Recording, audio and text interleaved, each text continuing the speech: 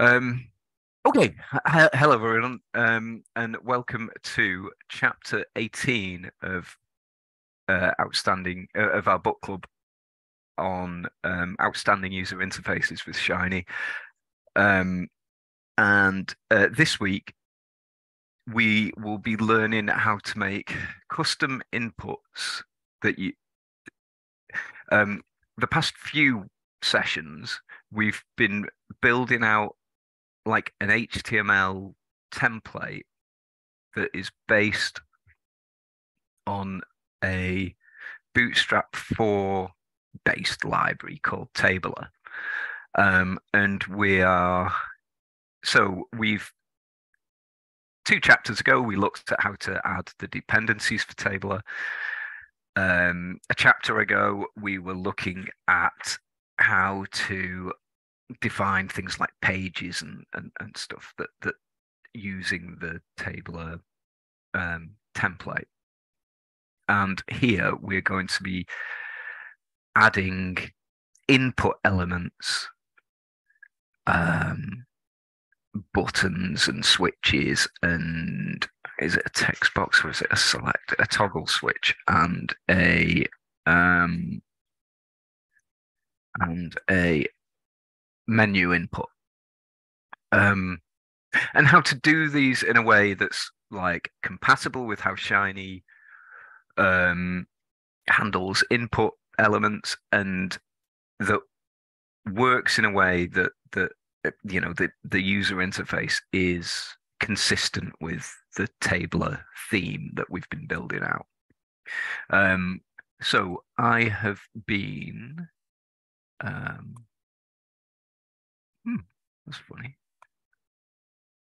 I don't appear to be able to share. Is it that one? That one. I'm assuming. Are you looking at RStudio or are you looking at RStudio? Good. Right. Okay. Okay. I can never quite tell. Right. So, let me see if I can move this.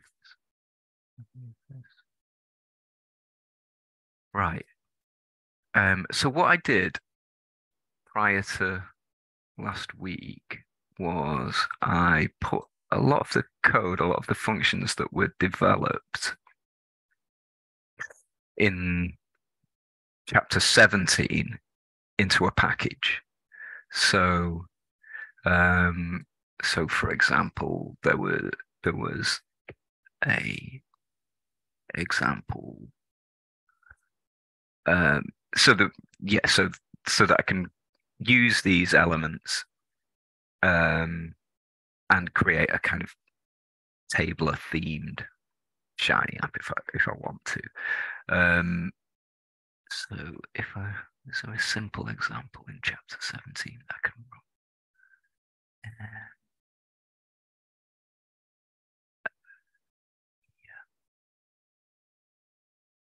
Yeah, so for example, if I copy over some code from chapter 17, this will create a page within which there's just a body element that prints hello world, and there's a trivial server function. Oops, I still managed to get it wrong. Right. Let's try that again.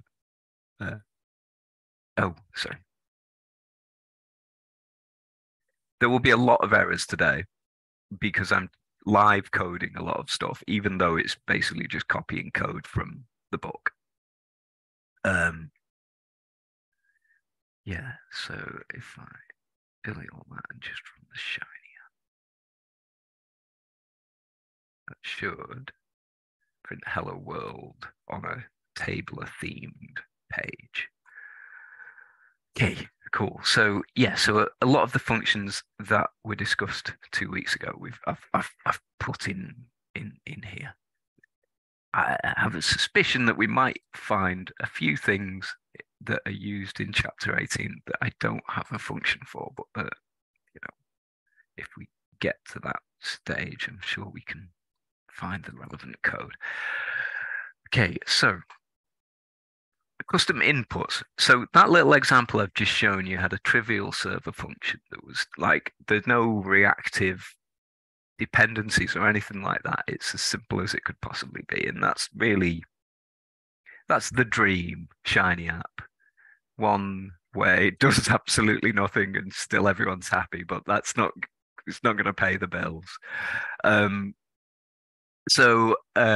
what we need to do is to, um, you know, take information from the user, take information from, data sets and stuff like that, and present analyses and graphs and things like that to the user. And that kind of stuff you need interactivity to achieve. And input widgets are kind of the first step of doing that. Now,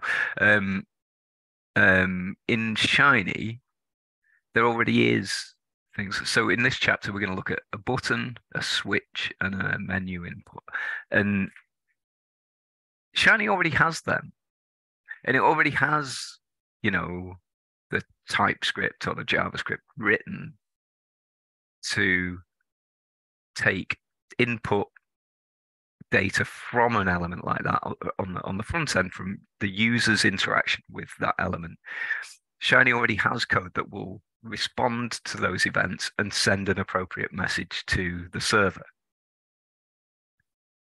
And what the author seems to be emphasizing in this chapter is that, like, because Shiny can already do a lot of that stuff, or it already has the handler code and things already written for these elements, try to use what Shiny's already written rather than rolling your own solutions for these things. So it would be quite easy, well, I mean, it would be relatively easy at least, to write all the code you need to make a button work and for it to respond to user input. But the Shiny developers have already written that code, and you can just piggyback on their code and use it for your custom user interface elements in a lot of settings. So the code looks like this for a Shiny action button. So let's see. So you have some value, and then this is the code that would go on the user interface side. So you'd put action button with some identifier and a label and whatnot. Now, what actually happens with that, you can have an observe event type bit of code in your server that will say, whenever you see this button being pressed, do these actions. And the way that works is the observe event thing looks for changes in a value that is stored in the input. I'm sorry, I'll just close a couple of things because there's some financially pertinent documents up on my other screen that I don't want to make any mistakes with. Right. Right. So yes. So your code, when you're using these action buttons, you might have a UI fluid page with like action button and some label.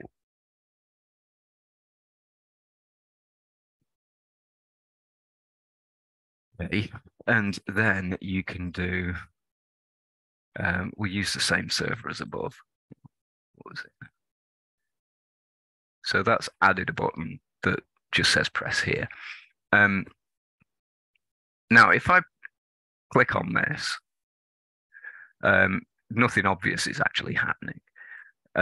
We can actually do, if we define a different server,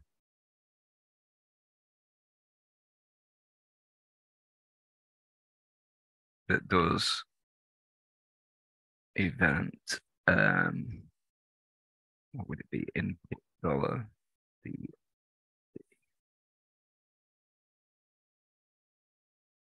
uh,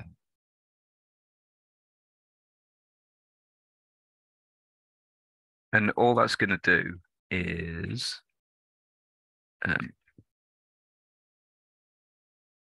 let's try that again. So if I run this now, every time I click here, it should print the value that's currently associated with that button as far as the Shiny's server side is concerned. So every time I press on that, the number associated with that input is increasing. And it's that change in value that Shiny is responding to that is causing this observe event thing to run. So if we're writing a custom button, we'd want to replicate the way that the Shiny action button works, because it's what the Shiny developers used to, even though we want our new button to look like it matches the theme that we're working on. So this is the code for that action button. You've got a bit of HTML, and but really the place where the work goes on, the place that kind of binds the user's clicking of that button element to a change in the Shiny backend, is in the input binding in the Shiny TypeScript code. So you have some code that looks like this. This is like the JavaScript equivalent of it, where what happens is you have an input binding object that we are adding, that Shiny has added functionality to. So in order to find action buttons on a Shiny page, it uses this method here.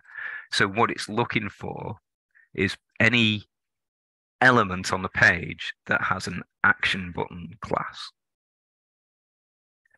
And you also need code to get the value that's stored within that button, to update the value stored in that button if necessary, to increment the you know, yeah. If we are writing our own custom button element, then we can just use exactly the same code without having to actually write any of it. We can use the Shiny code, provided we add this action button class to the HTML for our button that we write. Hopefully that makes sense. Okay, so what we want to do is, this is the table HTML button to the Shiny action button. So this code here is what you would use if you had loaded up all the table of dependencies and you wanted to make a button that matched the tabler theme. Okay, so what we can do is, how does it work? Where do we add the action button code in? Maybe that's in a little bit. doesn't seem quite right. Oh no, yes. So this is the skeleton for a button, right? So you've got the input ID and the label, much like you have for the shiny action button thing. Additionally, I think there's a status argument that they don't have in the shiny version, but we'll get to that. So let's just write this code and fill it in. So if I do, let me use this, and then do. I haven't already written it. Then we'll copy that. Right. So at present, if I use this function, it wouldn't do a great deal. And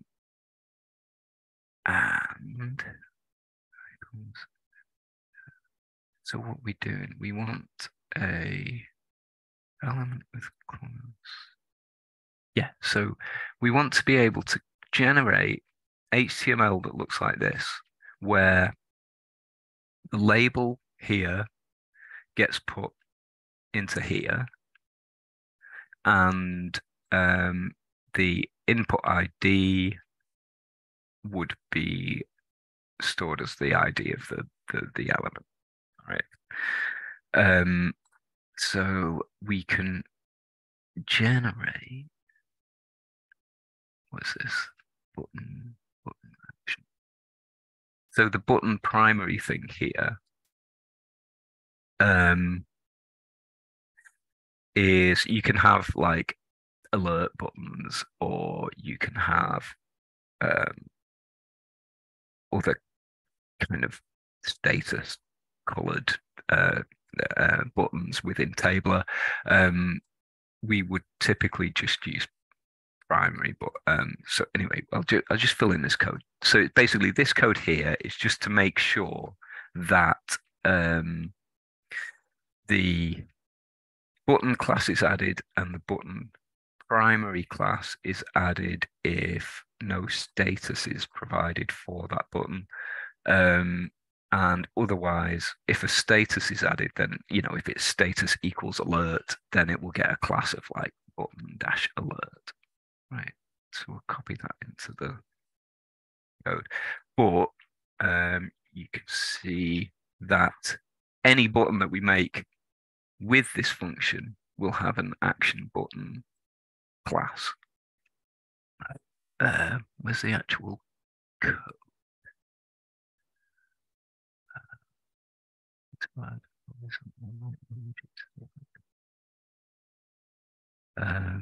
Yeah, and then there's that updates an icon. We don't need to worry about the icons are a less relevant bit. The whole code may be found here. Let's open that and I'll show you the additional stuff that we need to do. So we're wanting to create an element that looks like this, so we want to be able to pass in this class string as this. We want to pass in the ID string as the ID, and we want to ensure that it's a button element. And if any child elements are passed in, we want them added to the HTML as well. The actual code for it looks like this.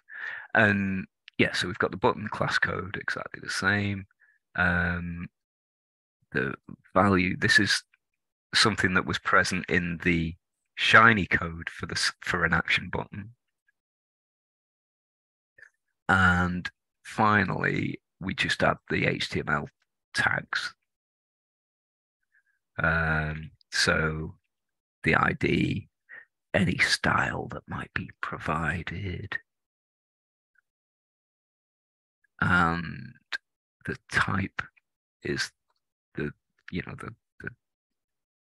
the button element thing that. So we've got that, right? And that's a working bit of button code. Let's kind of write an app that will work with that. Okay. So if I load that up again and then copy over this code, all the elements here, the button and the body and the page, I've already got functions for in this package. Right? So we can run that. And in the server, what happens is whenever the user clicks on the button, the current value stored within the button is presented on the text for the button, right? So I can click on it and you can see that the values are incremented. And the reason that values are incremented, we've written no JavaScript, we've written no TypeScript here. We've only written like user interface style code within R. The reason it's working is because Shiny has already implemented that kind of, button increment feature for us. So we can just piggyback on Shiny's code. And that works nicely. It's quite a nice looking button, to be honest, much nicer than the original Shiny action button that I showed you in the first example that we ran through. But hopefully you can get the idea that, like, it will get much more complicated, but for a lot of the kind of elements that you might need to add into a code if you're trying to into an app, if you're trying to replicate some HTML theme, Shiny probably has already implemented the code that will handle the user events and things. Yes, so hopefully that was straightforward. Do ask if it wasn't, if there was anything that I kind of glossed over. Yeah, and that's what it looks like in there. So yeah, don't try to reinvent the wheel.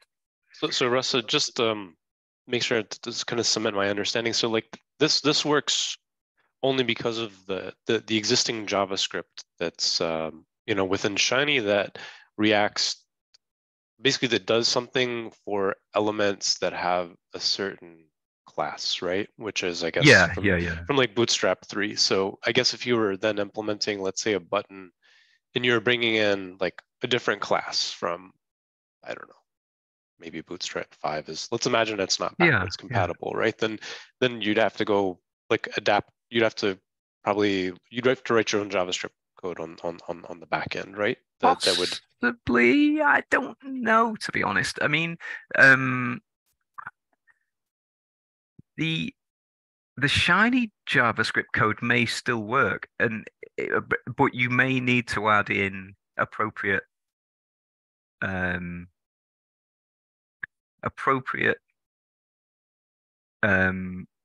HTML code such that the Shiny equivalent of that element can be, such that your custom version of that element can be found by Shiny's JavaScript code.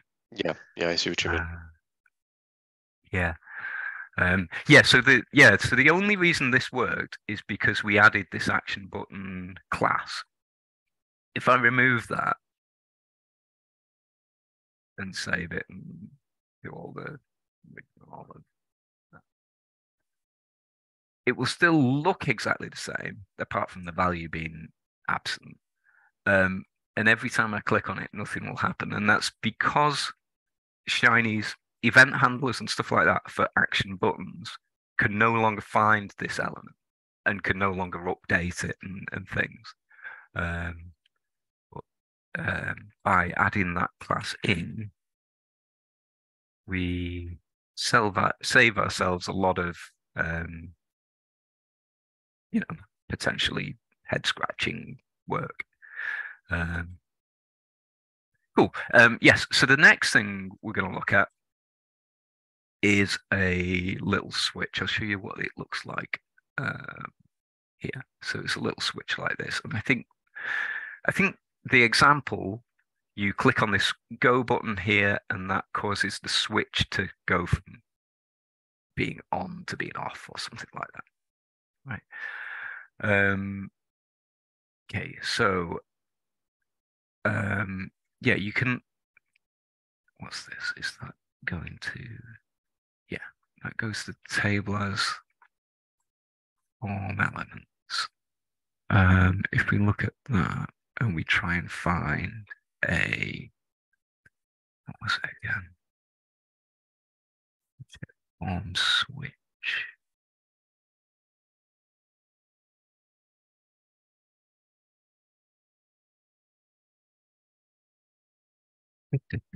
Form check, form switch. So it's code that looks like this to create a one of those little switch things. And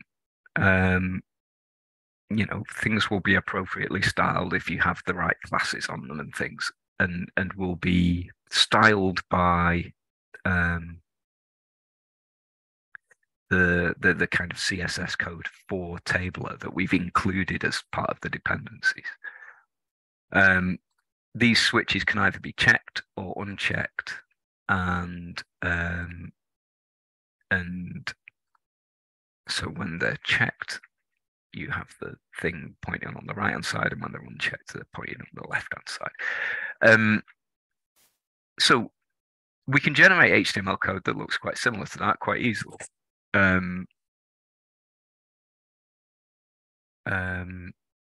a checkbox type, which is very similar to the Shiny checkbox. If we look at the HTML code for Shiny's checkbox input, it's just going to show me exactly the same as what's on there. We have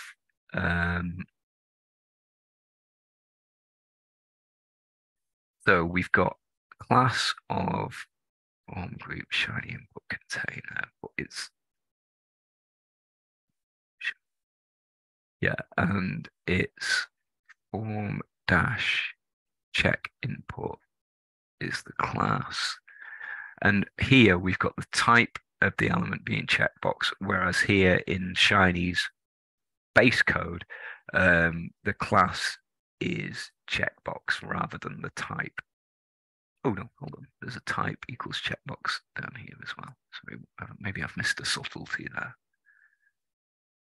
Yeah, so the switch has the checkbox type. And here in the Shiny version, it was like the label for the switch that had that checkbox type, something like that. We should be able to build on the Shiny input binding again if we copy that link there. What it will do is find thing, tries to find anything with an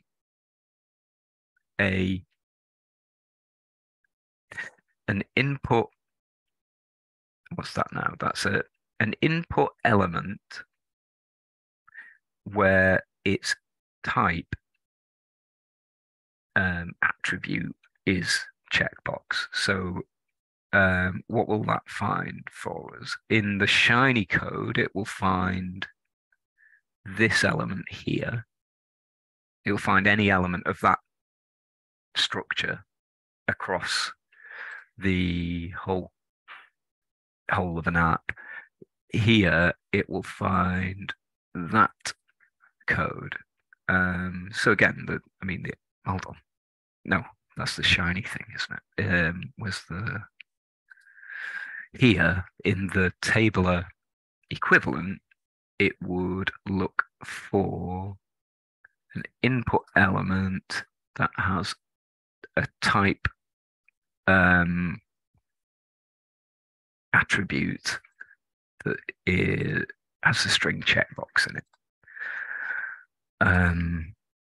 Okay, so we should be finding comparable elements if we use the Tabler code for defining these switches as if we were using the Shiny code for these switches.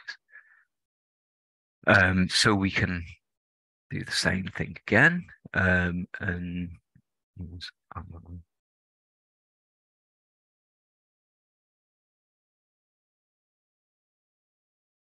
So we need, hold on, what is it now? It's formals, isn't it?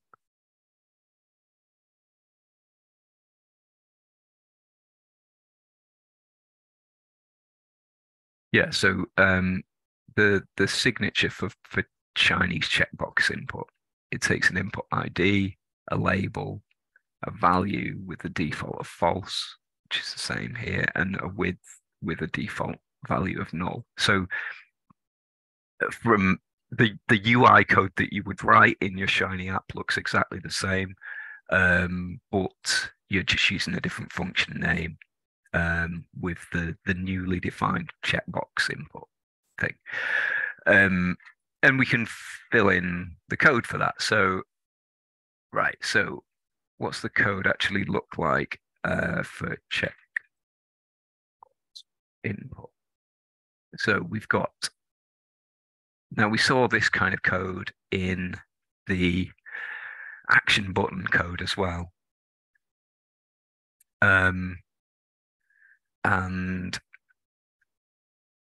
what does that do now? That I think that's like, what's this? Any possible bookmarked value with restore input. Okay. But that would take default equals value.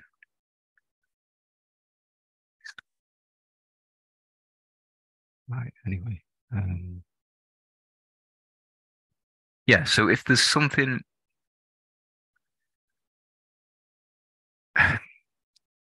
if there's something bookmarked in the app that such that its identifier matches one that we try and construct with this function, it will take whatever value's been stored for that.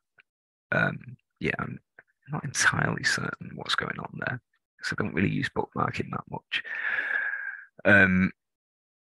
Input tag we probably need as well. So how's this work? The input tag for a Shiny action button just uses the input ID and type equals checkbox. Whereas the, is that right? So it was ID equals input ID, type equals checkbox. And for tabler, it was input class equals form check input. And additionally, you had this type equals checkbox. Sorry, you had type equals checkbox, the same as you do for the Shiny element, but you also have this class form check input as well. So we have to include those elements in here as well. So the only difference there is that you've got this class element, a class attribute as well. Yeah, so it's here it's showing you the same code that I showed earlier on in the Shiny binding for the checkbox input thing. It searches for elements that have this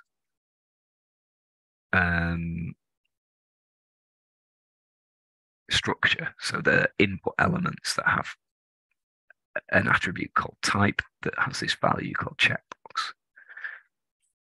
And we're replicating that here by adding the checkbox value. Okay.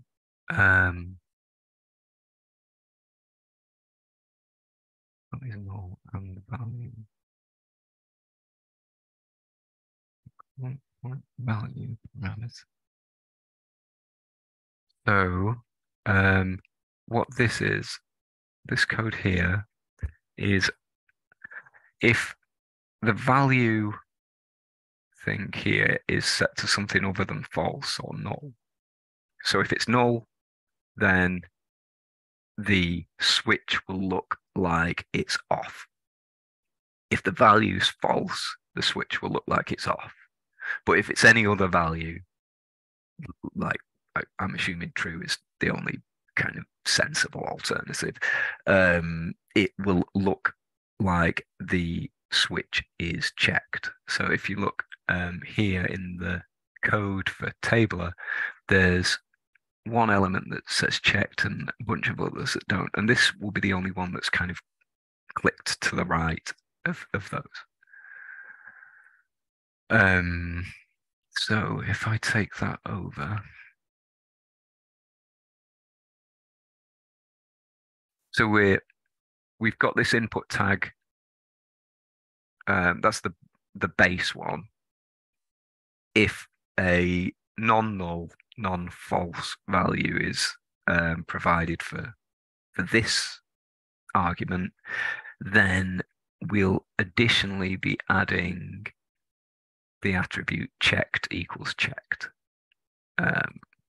and that will cause the app the switch to look slightly different. Silly question that's maybe not Shiny related. Why the double ampersand? Or it's like the two and signs. It's one of my favorite questions. Well, there's this is R code, okay, and R has. I'm currently working in R4.3.1, I think, and if you've got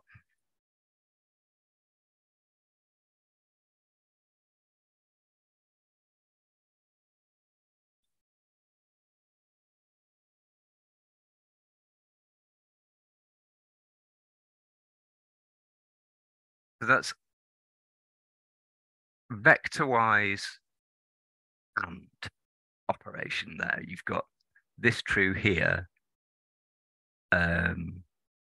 So the output, the first output is whether that is true and that is true. The second output is whether that is true and that is true. That's the vector-wise and operator. Now in 4.3.1, well, as of 4.3.0, if I do that with a double ampersand, it should fail, I think. The double ampersand is for scalar comparison. So if you've got an if statement or a while such and such is true, there should be no setting when you're passing in a vector of potentially more than one true or false value into that statement. Ifs and whiles and things like that should only have access to a single true or false value. And that's kind of what the double ampersand always was for, but it wasn't enforced that it should work the way it does. It used to be that ampersand, the double ampersand, it used to cause people a lot of pain, because what it would actually do would be it would take the first element of the first vector and the first element of the second vector and them together, and then just return that single value. Which, because it's not completely obvious why 2 ampersands is for scalar comparison and 1 ampersand is for vector comparison. And if you're used to working with the vector comparison operator, it still works fine if you pass in vectors of length 1 on either side of it. But yeah, the short answer is that the double ampersand and the double bar are the scalar and the scalar or operators in R. Awesome. Thanks, Russ. I hadn't been paying attention to that. Thanks. Where am I now? It is null, blah, blah, blah, blah. Yes, input wrapper. So the HTML code for the checkbox input, the Shiny checkbox input, you've got this bit here, which is the bit we've just constructed. But you've also got this wrapper here that's like, it's a form element and it's indicates that it's, you know, an input container within Shiny.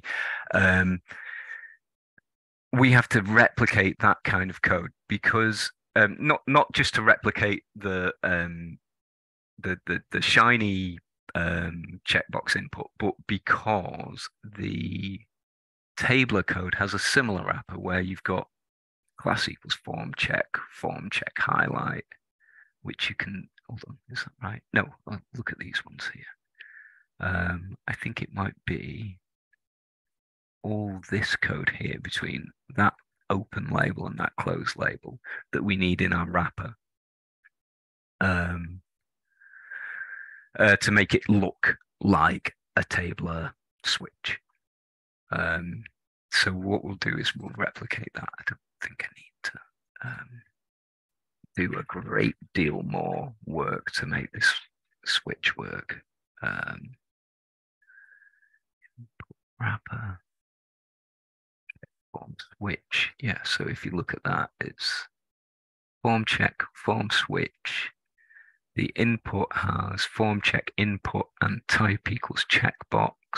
And then there's this little span at the bottom as well. I don't know quite whether we're going to implement that here.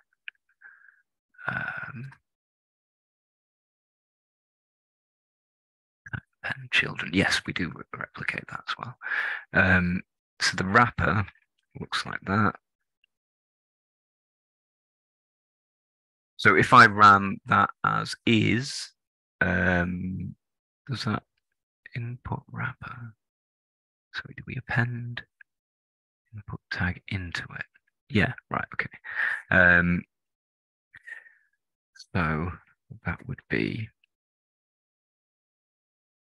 we want that as well.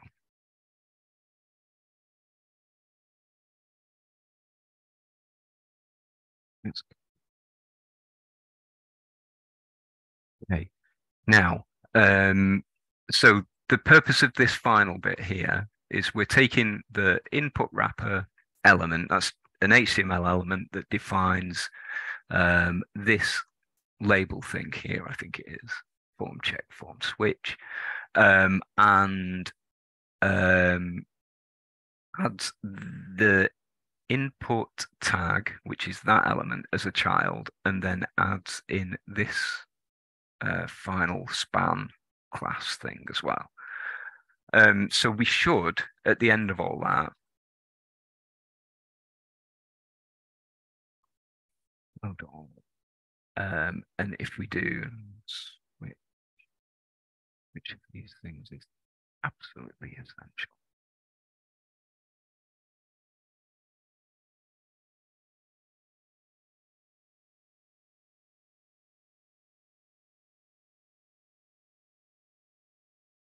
Oh, hold on, that's not called switch.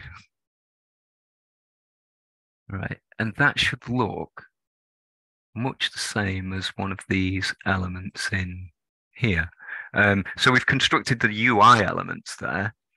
Whether or not that'll work immediately using Shiny's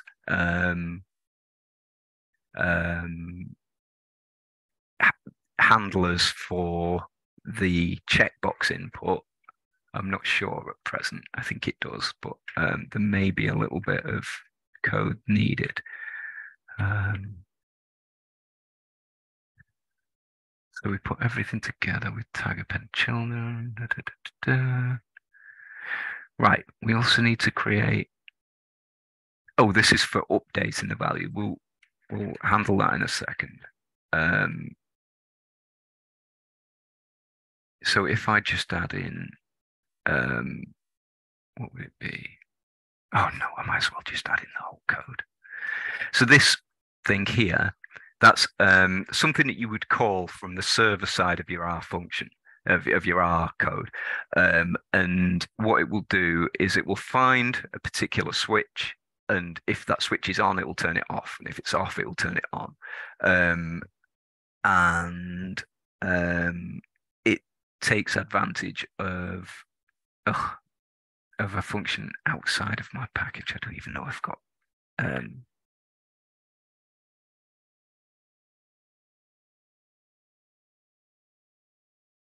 Or would it just use like the input handler for checkboxes in Shiny? Because it looks like it's doing the send input message. Yes, I think it would. Yeah, yeah. The handlers for have I already got that open? Um, subscribe here.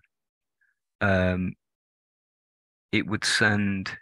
Is it checkbox input binding? Is that the one that is sending uh, message? Oh, that's funny. Where is subscribe, isn't it? The thing that changes the value. Maybe it's not, maybe it's set value l.checked equals value. So it just sends a value over.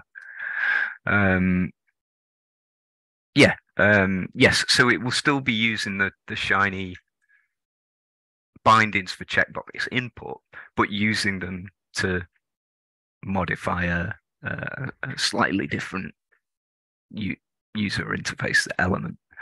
I'll just copy that over so that um, it's in the package as well.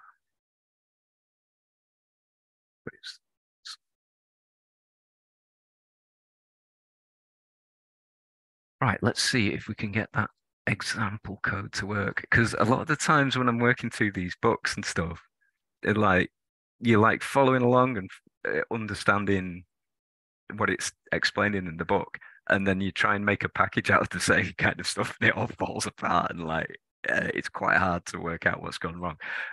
Yeah, but right, you're doing it the right way, Russ. It's really easy to like nod your head and it's like, oh yeah, this makes sense, and then doing it is quite another thing. Yeah, to be honest, given the time, I don't think we'll get to the actual substantial example in any detail.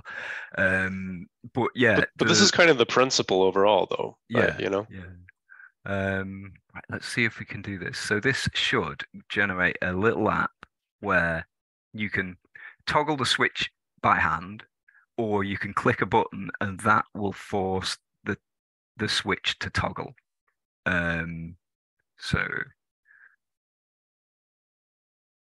okay, so I can toggle the switch. Oh, it's printing out messages as well. What message am I getting here? Update to switch. Observe event. Is it printing? It's printing something that I didn't expect. Right, anyway, if I click go, it will set it to true and then turn it off again. And I can do that with the switch as well. Yeah, so again, we've written no JavaScript code. We've taken advantage of stuff that Shiny already has in place. We've basically just copied some HTML code from Tabler to create a button and a switch that match the Tabler theme, but are written in such a way that the handlers for Shiny's elements can work with them as well, which kind of it future-proofs your code as well. But I can't quite see Russ, why if I it's remember message. correctly, like tablers were from earlier chapters within the section. Tablers bringing in Bootstrap 5. Do you know if like a matter of course, like is Bootstrap meant to be backwards compatible? I mean, at least in the narrow sense that if a class was defined in a previous version, that class is still defined. I mean, it's Oh, I don't kind of know that rules actually. may No, not but be. I actually suspect it probably won't be, to be honest. Okay. There may be similarities in the way that they're named and things like that, but I suspect that they will have changed. So The I'm wondering if this action button thing, you know, if this is coming from Bootstrap or from Shiny or from where. mm, So I'm just saying, like, as a matter of principle, like, let's say you wanted to create some kind of new inputs or new something, right?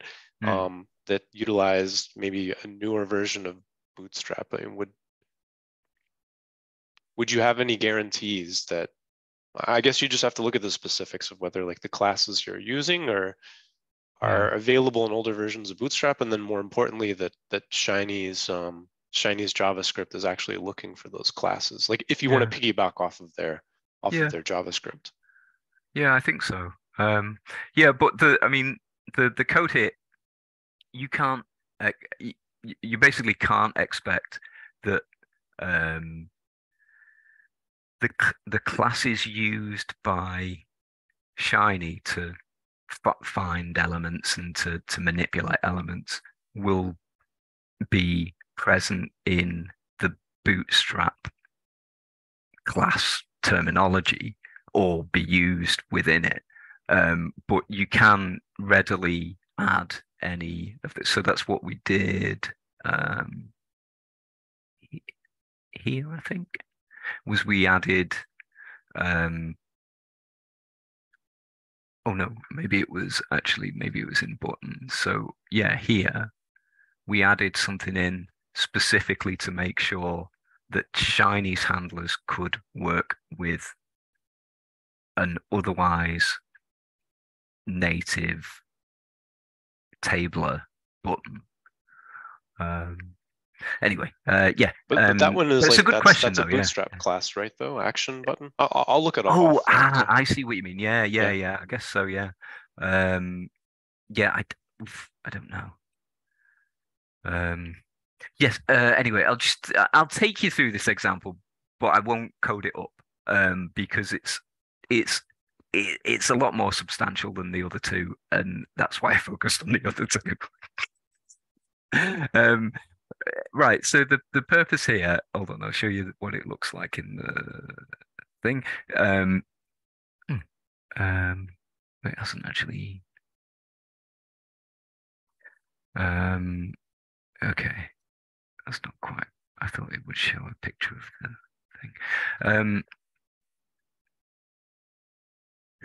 Yeah. There was stuff in an earlier chapter where we were binding things that aren't typical input elements to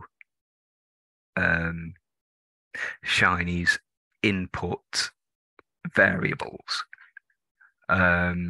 So you can,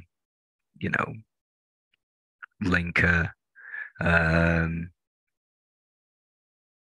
so that you can, you can work out things like what is the visible tab at the moment or something like that. Whereas like a primary input element might be something that you type text into or a button that you click or something. Yeah, so the purpose was, at the time, what we were doing was to detect whether a box was expanded or contracted on the in the browser.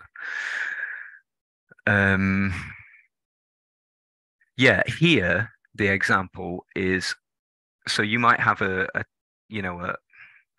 tab page layout so that you have multiple tabs on that page, and the user can select to view the first or the second or the third.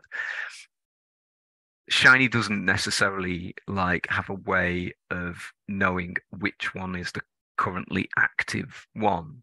And that's quite useful to know in some settings. So what they do here is they make a navbar menu in the tabler theme that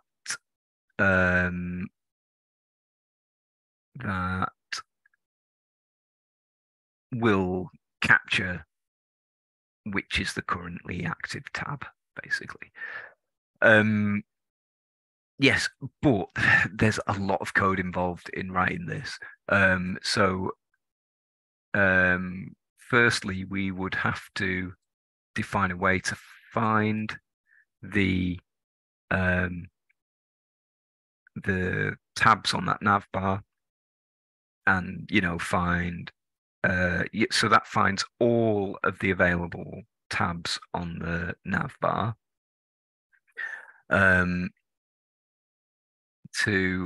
What does this do again? So we'd have an initialize method. So if you look at the findings, initialize for a typical thing. Maybe there isn't one. So we are looking at an element and determining whether it is the active tab, and it will be the active tab if it has a class. Hold on. Yes, this is searching for an element that has this class, navlink.active. And if for the current element that there is no match, then how does it work now? It's actually quite difficult to explain, to be honest.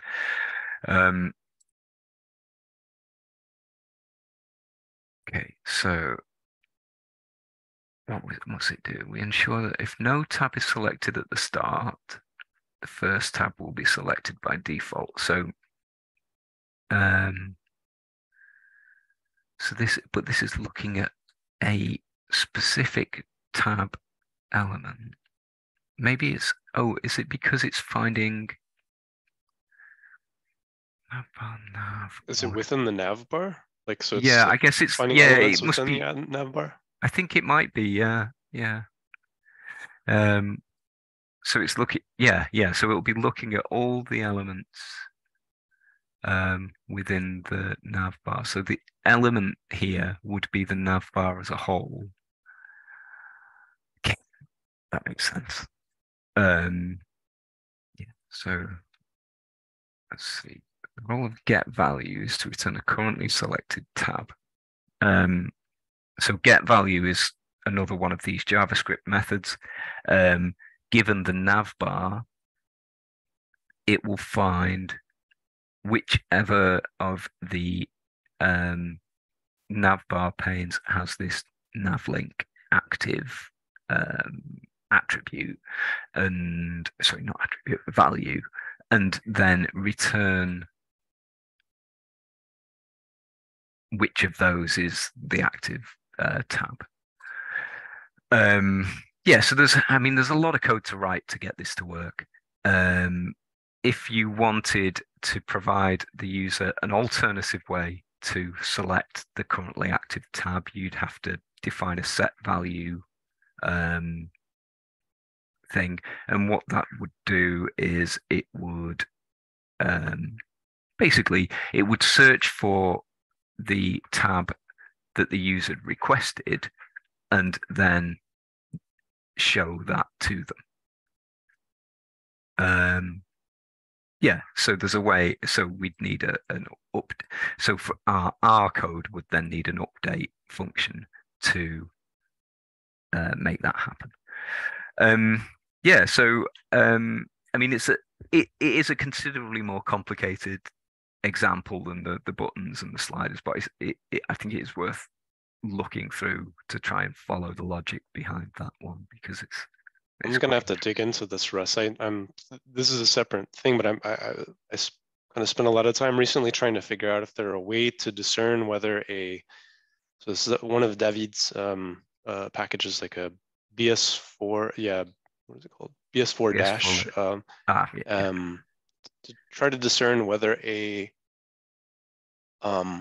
card was collapsed or expanded.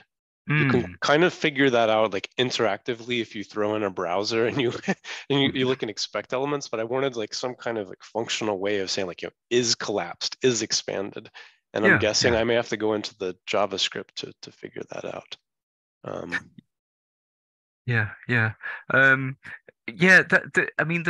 There was an example in chapter 12 that covered precisely that use case, I think. But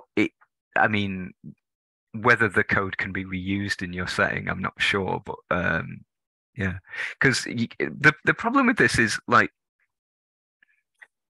I can see how it works. Like you might implement your own template, but I don't want to have to implement an entire template just to do the kind of feature that you've just described, you know? Exactly. Um, yeah. But anyway, I think it's a very interesting chapter, and I'm kind of glad that I worked through it properly in a like package setting.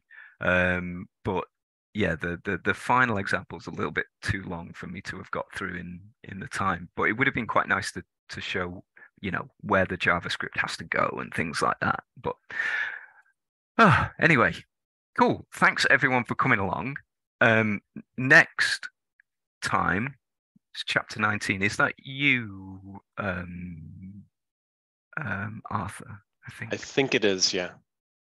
Cool. So that's a little bit more about um, interactivity. So it covers things like, progress bars and waiters and things like that, I think. Um, yeah. Cool, cool. Anyway, hopefully you've enjoyed today. I It was tried to do it wonderful. as interactively as possible.